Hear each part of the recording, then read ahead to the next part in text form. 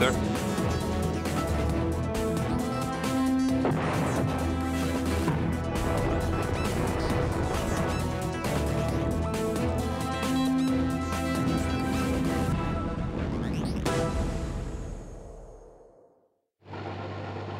The most iconic image that represents modern warfare and armament would undoubtedly be the silhouette of the main battle tank.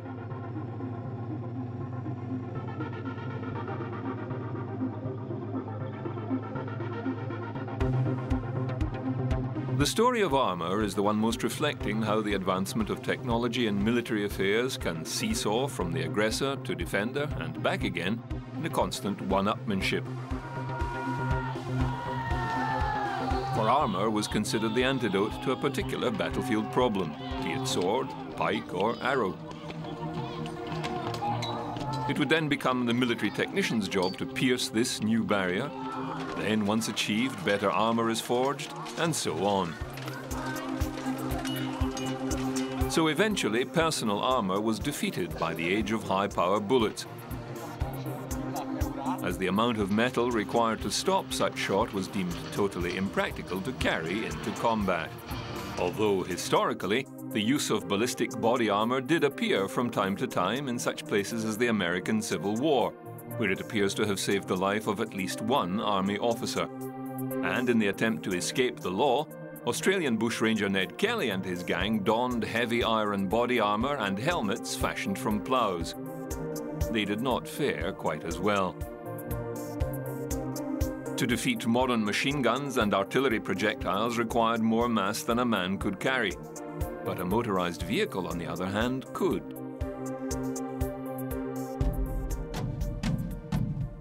The Romans built a siege engine called the Gallery. It provided protection for the soldiers within as it approached a castle wall. Even Da Vinci made conceptual drawings of an armoured vehicle. With the Industrial Revolution, armoured vehicles were being realistically conceptualized around the turn of the century. There were prototypes of various machines put to paper, and some even made it off the drawing board. In 1896, an American, E.J. Pennington, suggested an armoured car with 2 machine guns and surrounded with plate steel. A Motor Scout, a 4-wheeled bicycle carrying a Maxim gun with a bulletproof shield to protect the gunner, was suggested by British engineer F.R. Sims in 1899. In 1902, Mr. Sims went on to design a war car with a new Daimler internal combustion engine, 2 Maxim machine guns, and a 1-pounder naval gun. It was manufactured by Vickers and had a top speed of 9 miles per hour. H.G. Wells, in a 1903 article in the Strand newspaper, wrote about the land ironclad. It stirred people into considering land cruisers and battleships. The various technologies were available, however, just not combined in the right or practical mix. In 1906, the Holt Company of the USA fitted a steam tractor with a tracked suspension. A year later, British company Hornsby built a petrol-driven tracked vehicle in response to a request from the War Office. The following year, a Major Donahue took the Hornsby proposal and suggested adding armour and producing a gun carrier. Discouraged by bureaucratic stalling, Hornsby sold their patent to Holt. 1912 saw Australian engineer de Mul present a set of drawings to the War Department of a fully armoured tracked vehicle, as too did an Austrian, Burstein, who produced drawings of a lozenge-shaped fighting vehicle. In 1914, 3 armoured vehicles were built, based on a Rolls-Royce chassis with a Maxim machine gun mounted on a turret with 360 degrees of traverse.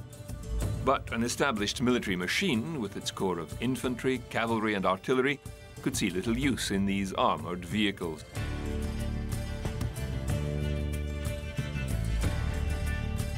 A few far-sighted people, however, did see a practical use for such a mobile force. One man, an ex-soldier who had fought the Boers in South Africa and later turned to politics and eventually become the First Lord of the Admiralty, conceived of some daring uses for an armed vehicle. He was a young Winston Churchill. Churchill wrote several proposals for the defence of the nation, which included the use of vehicles carrying Maxim guns or cannon, able to manoeuvre on the battlefield and defend British air bases in Europe.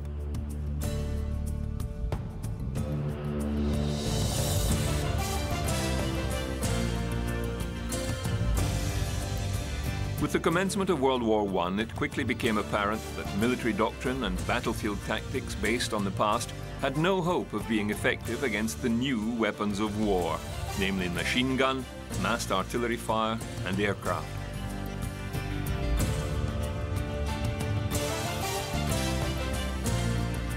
The swift movement of the armies of old ground to a halt, literally, and descended into the hell of trench warfare.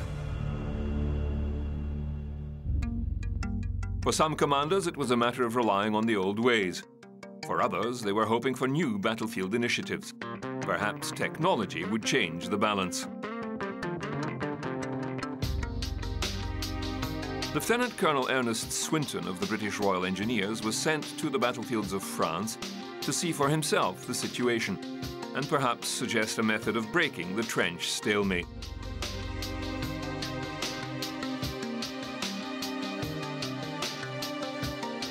Swinton had seen exactly the same conditions some years earlier in Manchuria during the Sino-Japanese conflict.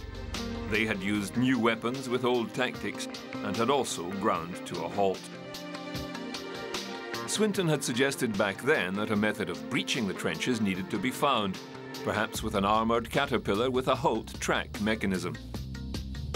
A member of the Defence Committee, Lieutenant Colonel Maurice Hankey, ran this idea against overall rebukes from the committee, but undeterred, took a refined version to Cabinet. This proposal included bulletproof rollers for the tracks. Churchill was impressed and encouraged this development.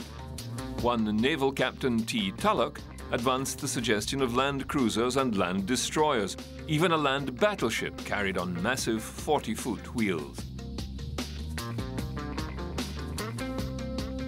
Churchill could see merit and advanced £70,000 of Admiralty money towards a pilot model. Little Willie was conceived and built with Maxim machine guns and a 57mm naval cannon, and a suspension track system developed by Wilson. The device was coming to fruition and was classified top secret. A new name was to replace Landship, and it was dubbed the Tank.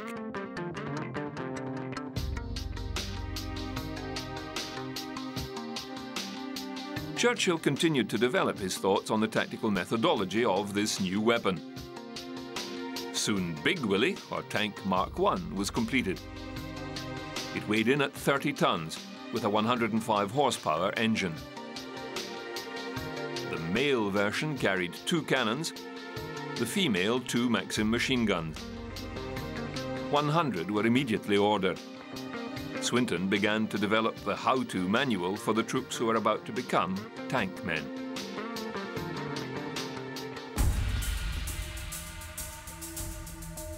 General Haig needed all the help he could get on the Somme offensive and eagerly accepted 50 tanks with only partially trained crews. Something was better than nothing. However, the doctrine in use of these vehicles was confused and ill-defined. Few, if any, tanks had radio. Most would rely on visual signals for communications. The day of battle, the 15th August. Of the 49 tanks available, only 36 reached the start line. A single tank, numbered D1, moved off and assaulted the German lines with machine guns blazing, and was unceremoniously hit and instantly put out of action. But it was the first tank attack in history.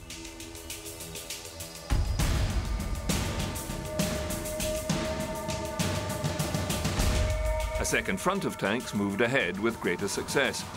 Tank number D16 moved into the small town of Fleur, followed by infantry. 3 battalions of Germans fell. Another tank, D5, late into the action due to mechanical trouble, punched straight through the lines and on to the enemy artillery placements. A duel ensued, tank versus artillery. The tank did well until it had to withdraw when it was hit and set alight. Individual tanks did achieve a lot,